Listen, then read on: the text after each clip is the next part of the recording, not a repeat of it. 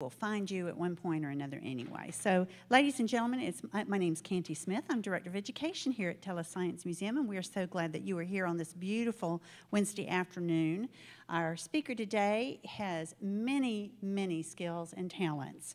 She has a variety of professional careers and backgrounds. She was in technology and communications for quite some time, and she has been an educator, and we were very fortunate to have her here as not only as a teacher, but she's made the move into management, so to speak, because she is our General Science Program Manager.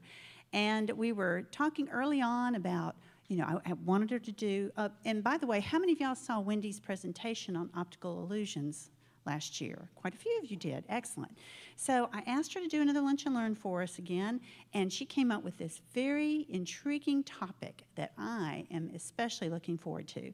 So without any further ado, please welcome Wendy Hayes. There we go. Hi. How's everybody doing today? Thank you for joining me again, those of you that were here last year for me, but thank you for joining us here at the Lunch and Learn. Again, Canty asked me a while back and said, would you mind doing another one? And I said, okay. When? And she said, April. We have an open date in April. And I'm thinking, April, what can I do in April? What can I do in April? And the first thing that popped to mind, well, April, spring. You've got Easter, you've got eggs. Eggs, of course, was the natural progression for all of that. I can see you guys down there. Hi. I'll move to the side every once in a while. So I thought, what a great topic, because eggs are just so versatile. In fact, even now during this spring season, you can't walk into any store, or box store, or grocery store, without seeing a big sale on eggs, whether they're raw eggs or already hard-boiled eggs. I walked down a store and was walking down the aisle to get my props here, and I saw already dyed eggs. You've got plastic eggs, you've got chocolate eggs, my favorite. And even like driving down the road, you may see signs on street corners that are advertising egg hunts all over the place. So I thought eggs would be a kind of a good topic. But being a science museum, we have to talk about the science of eggs. But first, let's have a little bit of fun. Now, if you're looking to decorate your eggs, there's many ways to go about that. In fact, if you hit Pinterest, whew, you could stay there for days. But I just wanted to bring up a couple of my favorites. First one, we have a chalk egg that is decorated nicely with a base black coat and using a chalk pen. What I really like about this is if you make a mistake, it can easily erase it and start all over again. We also have the very decorative Pazanski eggs, or the Ukrainian eggs. And these type of eggs use a wax resist. So you're going to decorate it with the wax, put on your dye, scratch off some of the wax, put on more coloring. In fact, one of our other managers here, Carrie Cornwall, actually made this one that I have up here. And it is beautiful. Now, if you have an opportunity to get a closer look at it, you can see that using that wax resist actually puts a little bit of a sheen on it. It's kind of very shiny. Now, I had this egg sitting up, and here's a good tip. Carrie wasn't sure how to keep it up, and she had a little flower pot on that, but the flower pot didn't work with it. So let me give you a little trick. If you put a little salt on the table, just like that, in a pile, and said, if you don't, it's going to fall over. But if you use a little salt, it will stand up just like that. Now, if you don't want the salt to show, you can blow the salt away, and it just takes maybe 3 or 4 little of the salt crystals that will hold that egg up just like that. Pretty cool trick, huh? I'm not going to blow the table, so don't worry about that. All right, we also have our dyed eggs. How many of you have dyed eggs? Yes, exactly. You've got the water and the little tablets, or the vinegar, way back when, and the tablets and that cute little bendable copper wire that never kept the egg. It just fell through anyway. So if you're dyeing eggs this year, you might want to try something different. There's a whole new slew of ways to dye your eggs. If you like nature scenes, you can get out and get some fern leaves or other types of leaves, different things from nature. The newer the better, or the fresher the better. And wrap that up around your egg, put it in a nylon stocking that you don't intend to use, and wrap it up tightly, and then you can stick that into your die. After about 24 hours, pull it out, unravel it, and you will see your outline of whatever you chose to do. You can make your own dyes. If you have some red cabbage, you can boil that, use it for a red. You've got onions that would make a brown dye, and you have to be very careful with this one, but turmeric will make a yellow dye. So you can take your chances with your own dyes. And also, if you have fabric, an old scrap of fabric, you can wrap your eggs in a fabric, wrap it up very tightly, tie it off, and soak it in vinegar. Once you're finished, you can undo your egg creation, and hopefully it will look like your fabric print. Another thing, I was walking down the aisle and saw this. These are the newest ones, where you actually have these little dye packets, and you put your egg inside, and you kind of put the packets in, and you spin it. And it makes a great big spin art thing, which is pretty cool, and will be one of our door prizes. So you will get to have your very own little spin art for your eggs. All right, and then of course, not only for just the hard-boiled eggs, but eggs have become a work of art. We have the Setsumi egg, which they actually use gold. They paint it with gold and use raised embellishments to decorate that. And of course, we have the famed Fabergé eggs, encrusted in gold and jewels and worth too much money for me to actually have one. So which one is your favorite? Anybody have one? Yeah. Mine's still the chocolate egg. We like that. All right. So eggs through history and through cultures, they represented new life or rebirth. The Romans actually used the eggs as a burial offering, hoping that during the rebirth there was a gift for them. And over 5,000 years ago, the people of China actually painted their eggs and decorated their eggs and gave them away as gifts during the springtime.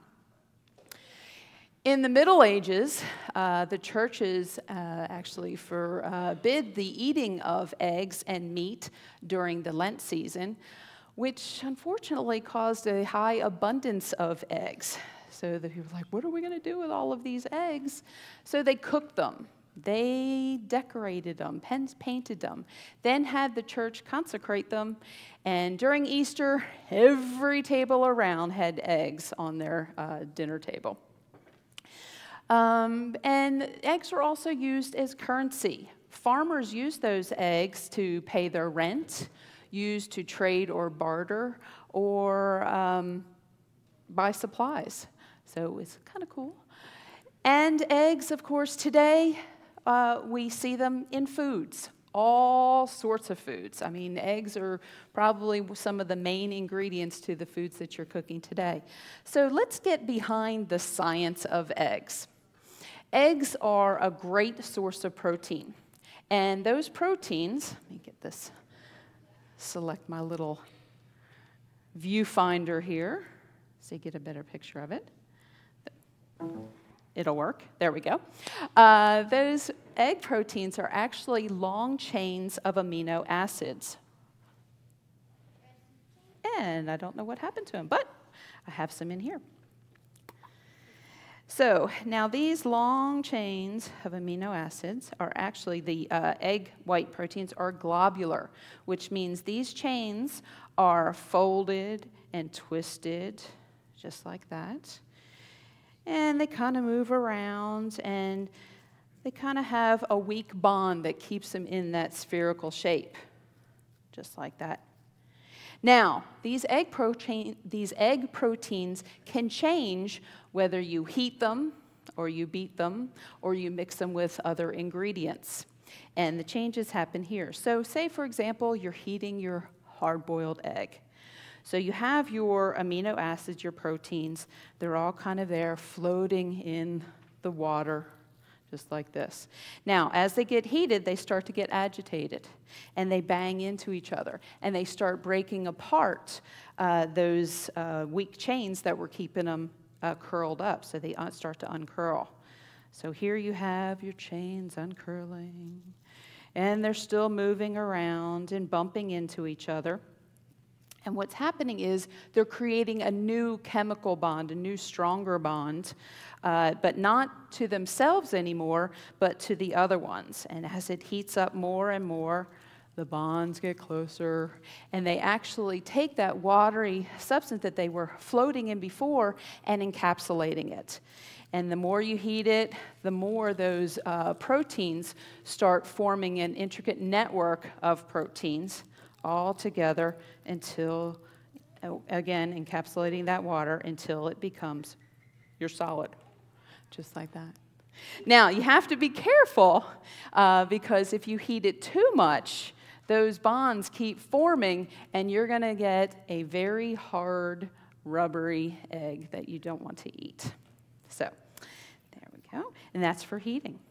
Now, when you beat the eggs, you're actually incorporating air into your egg proteins. So as you're beating them, the air are, let me go back to our amino acids again. So there's various types of amino acid chains. Some are water-loving or hydrophilic, and some are water-fearing, or they repel the water, and those are hydrophobic. Now, as you're beating the eggs and incorporating the air, the water, the hydrophilic portion, starts to go towards the watery base, where the hydrophobic amino acids are attracted to or get close up to the air.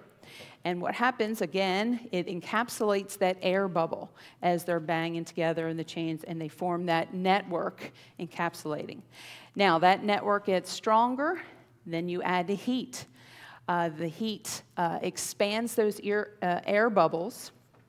Your structure gets more solid, and it won't collapse even after those air bubbles burst, which is great, as you know, when making cakes and cupcakes to make sure they're nice and light and airy.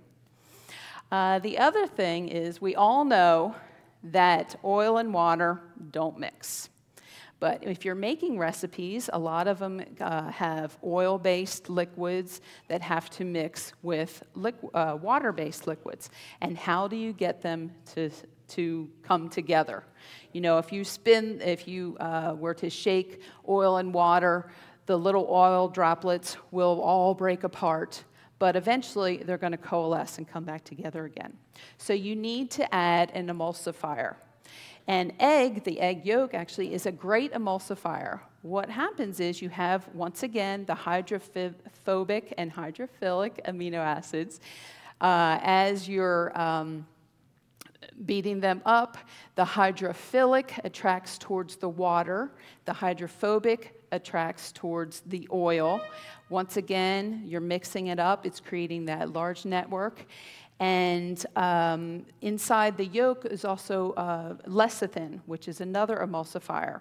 Now, that's like a fat molecule where the head of it is hydrophilic or likes water, and the tail is hydrophobic. So what happens is the tail gets buried into the oil, and the head part sticks out, reaching towards the water, and it causes a barrier, so the oils don't try to come together. There's that water barrier, and that helps with the emulsification of it.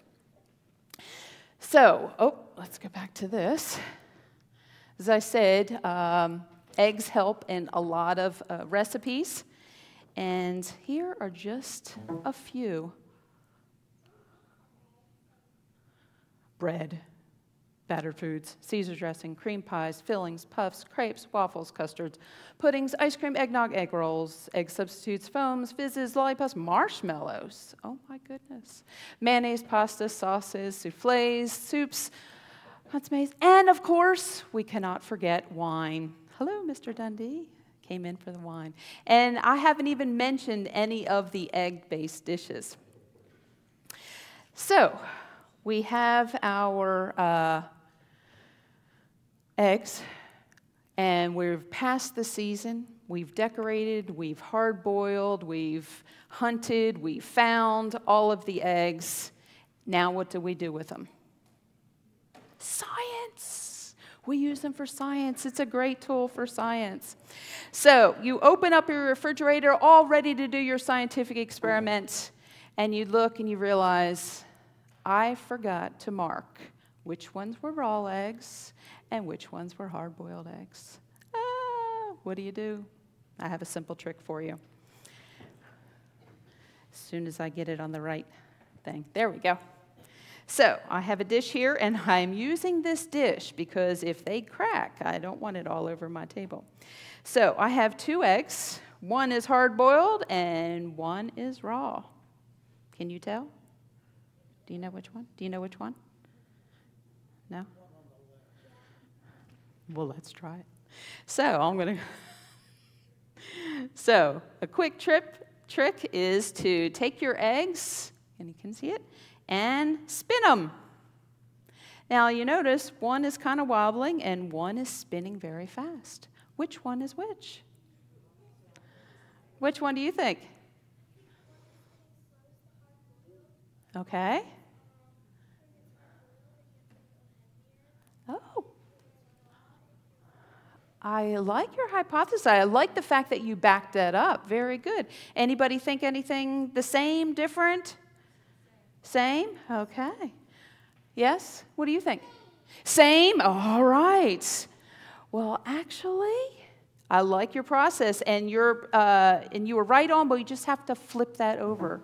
The raw egg is actually the one that wobbles, and that's because there's liquid inside of that that's sloshing up against the inside of it, causing it to go kind of all wishy-washy because we don't have any control. But your solid egg oops, that wasn't the solid egg. There we go. The solid egg spins very quickly. Now, here we go for yours. Because it's a solid egg, I can just stop it, and it'll stop very quickly. With your raw egg, if you were to stop it, it still may wobble a little bit because you stopped the shell, but you haven't stopped the liquid or the eggs inside of it. So now that, I have to make sure which one it is. Now that we have our raw egg, what should we do with it?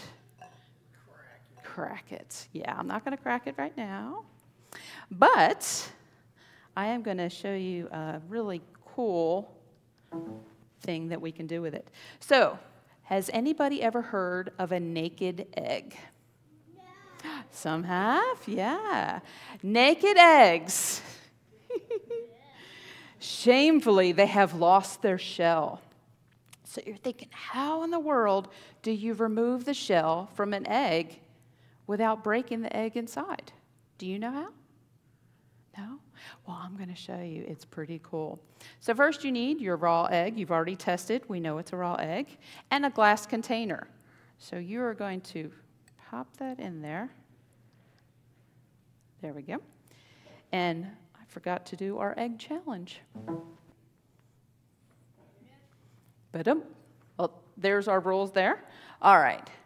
So we have our raw egg in our glass container, and then you're going to take some vinegar. Now, your raw egg, let me go back to my egg shell again. The shell is actually made of a calcium carbonate, that shell. So we're going to put that in there, and then we're going to combine it with vinegar. Now, vinegar is 4% acidic acid and 96% water. So you're just going to fill up your egg, or fill up your glass, until it's just covering the egg. Now, I have a picture there. You can see the bubbles starting to form. And what's happening is that calcium carbonate is having a reaction to the acetic acid, and it's creating a calcium acetate, carbon dioxide, and water. So I don't know if we can show this really quickly. Let's see if it'll show up. Doo-dump. Let's see if you can see it here. Maybe if I lift it up, can you see it a little bit? You can see the bubbles that are forming around the egg and kind of swirling around there. Now those bubbles right there, those are bubbles of carbon dioxide. So what you want to do is let it sit there for about 24 hours. And after 24 hours, you want to rinse out or dump the old vinegar and fill it back up again with new vinegar. Now I have, and I want to get a little paper towel here. Can you tell? Excuse me here when I take a quick water break. Okay, so I have one that that did work very well, that I put in about 3 days ago. And can you see that? So it still has a little bit of the shell here because it hasn't completely done, but you can see where it's gone through on this one. And if I shine a light through it, you can see the egg yolk inside still in there. Can everybody see that? Yeah. Now, of course, with all experiments, I actually did this over a week ago. Had it in there, had this beautiful egg that has lost its shell. It was just the membrane. In fact, here's a beautiful picture of it. There I am holding it up, and you can see translucent. And I kind of, I don't even know what I did, but it broke. So the egg I was going to use today was no longer, and I had to race home and start the process all over again. But what I want you to see is the egg membrane is right there. That's what was keeping the egg together. It didn't need the shell, it just had the inner and outer membrane. Now, if you look on the table that it's splattered all over, you can see all of this. This is actually water. Now, remember I said that the vinegar was only 4% acetic acid and 96% water. Well, the eggshell and the membrane have little teeny tiny pores. And through osmosis, the water went from a higher concentration to a lower concentration. So that means the water from the vinegar went inside our egg, and you can see how much bigger that is than the original egg. Same size eggs, but you can see how much bigger that is. And that's what you see up on the thing. So I'm going to leave this in there. Now, it takes about 7 to 10 days for your egg to completely remove its shell. So you have to have patience. And when I did this, again, this is egg number 3, by the way. Because egg number 2, after I called my son and said, you have to do this really quickly and get this set, you may have to use a spoon to keep it in place when it starts to float. Well, I don't know what happened, but the egg shifted, the spoon shifted, and it sliced it in half and broke inside. So this is eggy number 3. So we're hoping we'll have better luck with this one. So there we go, eggy number 3. Just kind of see that he's floating in there. Just leave that spoon there. All right, so that is your naked egg. Pretty cool, huh? Now, once you make your naked egg, or know the process of making your naked egg, how many of you have ever blown out an egg? Okay, some of you have. All right, so what you're doing is you're taking your raw egg, you're going to poke a little itty-bitty hole in one end and a little bitty hole in the other end, and blow. Make sure you wash your eggs and you kind of get all of the insides out. Then you can also stick that in there and dissolve the egg. And what you're going to come up with is this beautiful egg right here that you can fold. Fold an egg just like that. Have you ever folded an egg before? Now, in order to puff it up, now this one has been sitting out all day, so it's kind of dried out. I've tried to put powder on it, didn't work. But if you have a straw and you know where the end is, whoops, there it is, you can blow it back up again. There it is.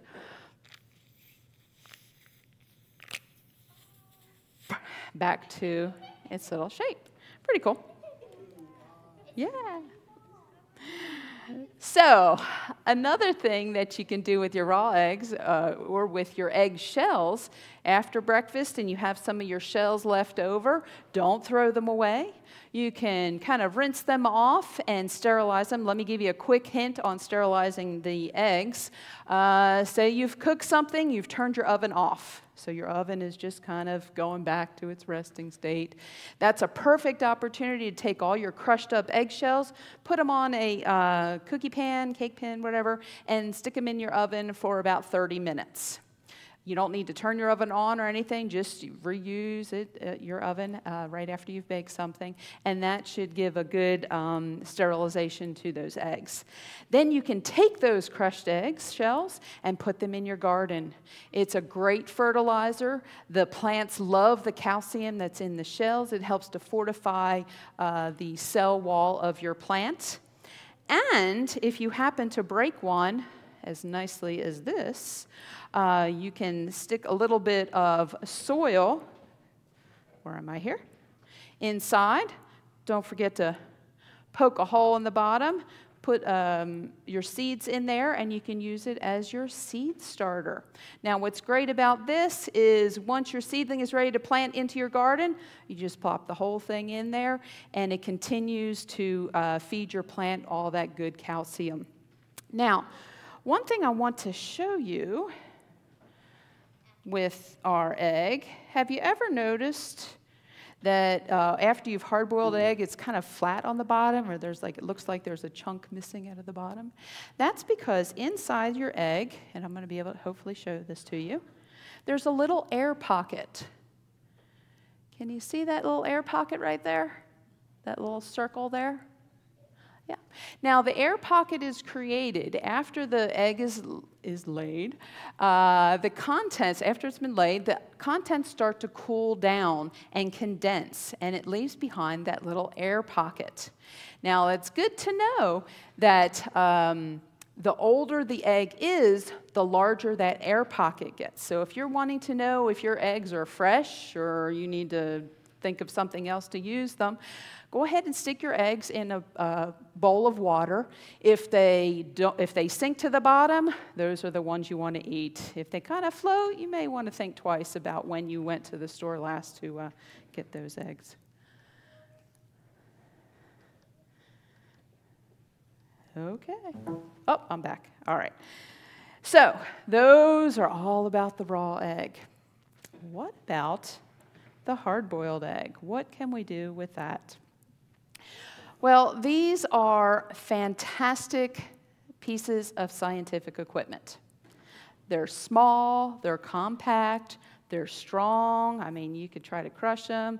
You've seen people try to walk on eggs. I'm not doing that today. These eggshells are very strong. So, if you decorate it very nicely, maybe give it some glasses and a cute little diaper, you can use it as your cute adoptive baby in health class. If you build some crates and different things, you can use it as a wonderful tool for your physics class.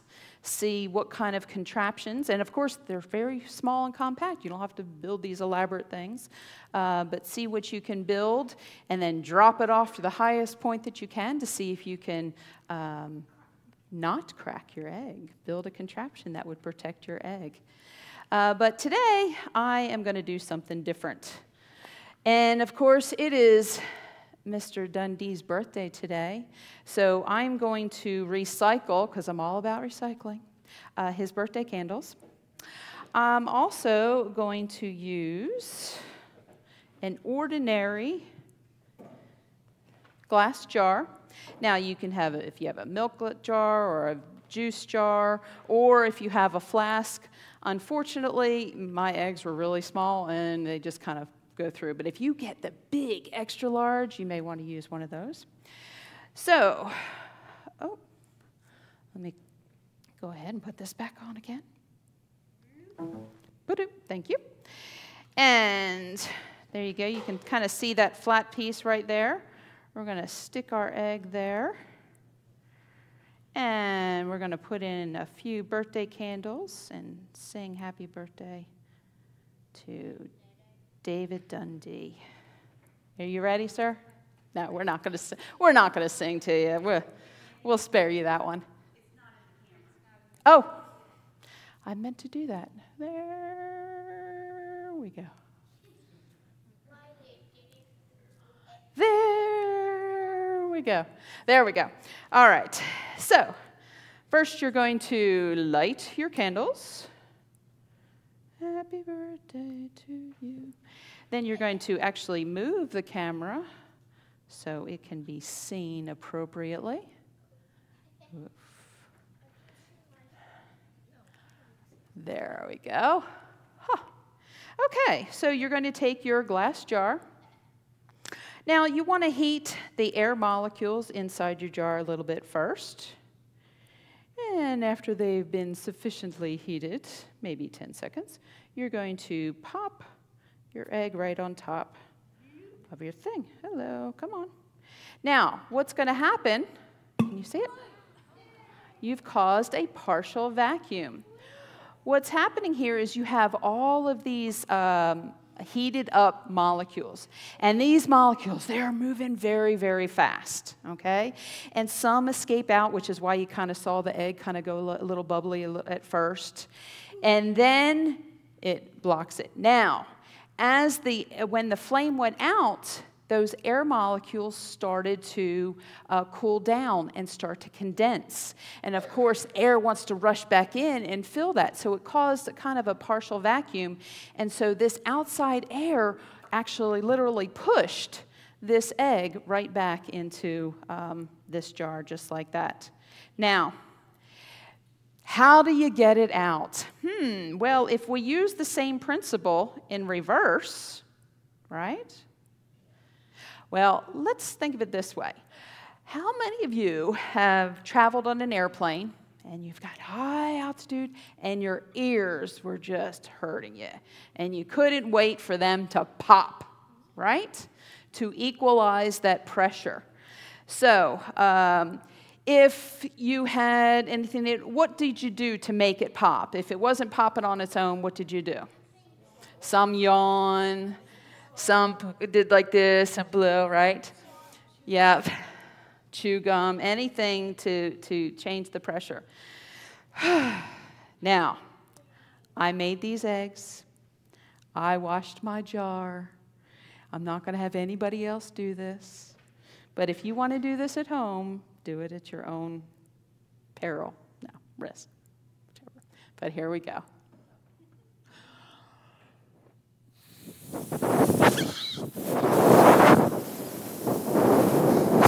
Whoop!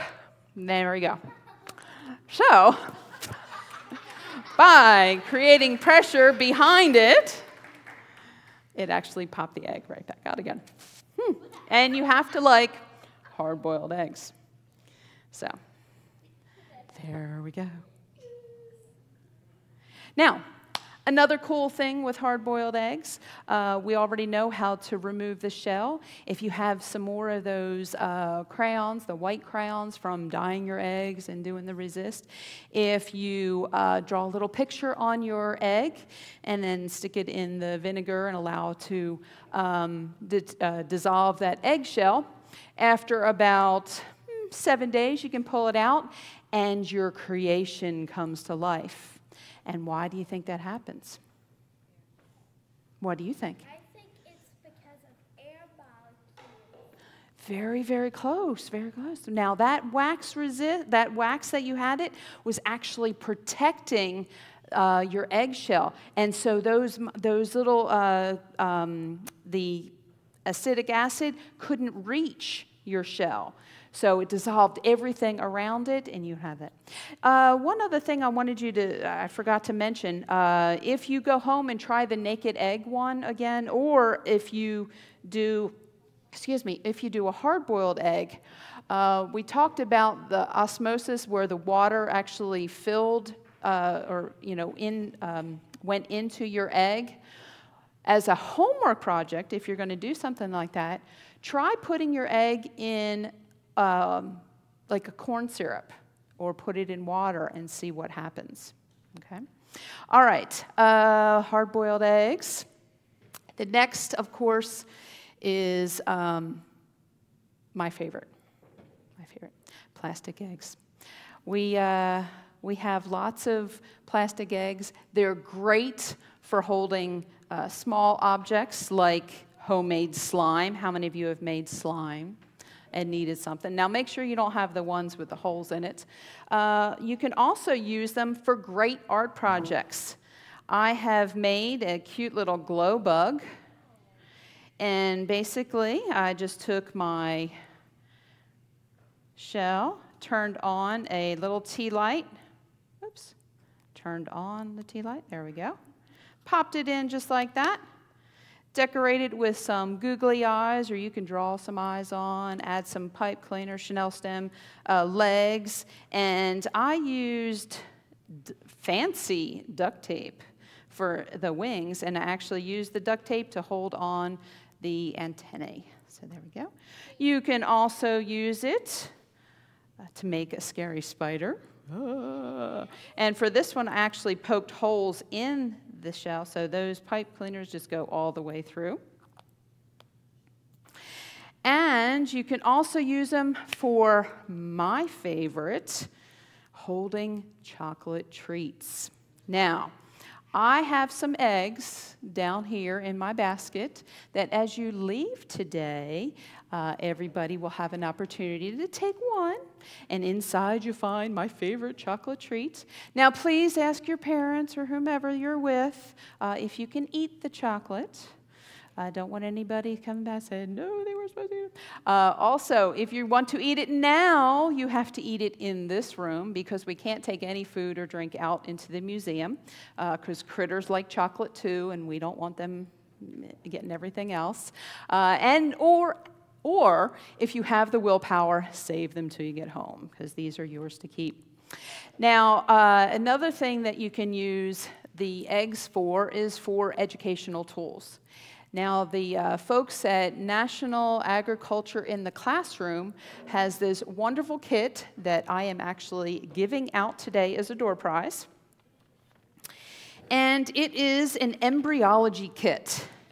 And the kit contains 21 plastic eggs. And inside those eggs, details, like this is egg number 9. So inside the egg has a little picture of what's happening inside the egg, as well as what's occurring inside the egg. And so there's 21 of these that I am going to give out to you. Woohoo! The folks here, I'll have this at the very end, but these are all free kits or instructions. I actually made this one, but they give you the free instructions and all the templates that you can to make your own. So when you have those leftover plastic eggs, if you want to make your own kit, you are more than welcome to. It's a fantastic resource, especially if you're homeschooling or a teacher in a classroom and need some extra ideas. It's wonderful. Once again, it's the National Agriculture in the Classroom. So we have that. And I'm also going to give away our dining spinning dyeing egg.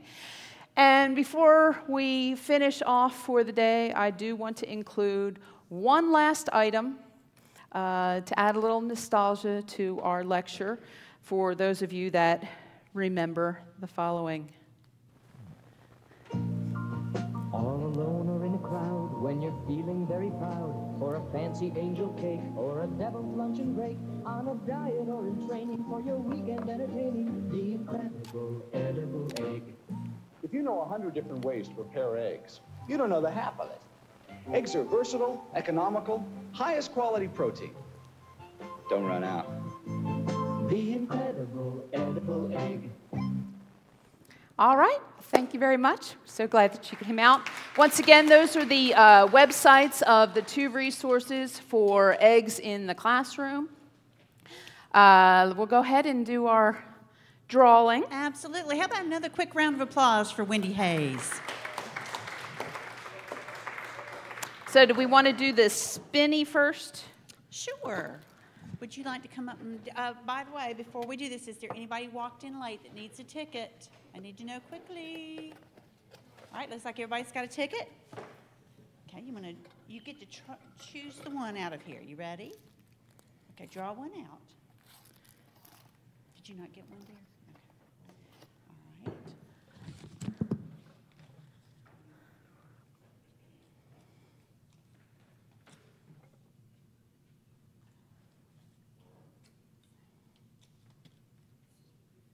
All right. Which is this for, Miss Wendy? This is for the spinning. Do you want to throw those 2 new ones in there and do it again? If they just got theirs. Choose one more time. I just wanted to be fair. All right, so here we go. Everybody's in there, and the ticket number that is winning the spinning iodine kit is ticket number 860. Those should be your last 3 digits, 860. Who's our winner?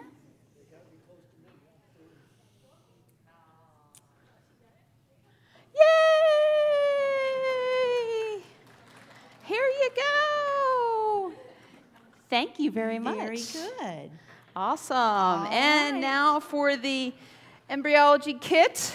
Once again, go to the website and you can make your own.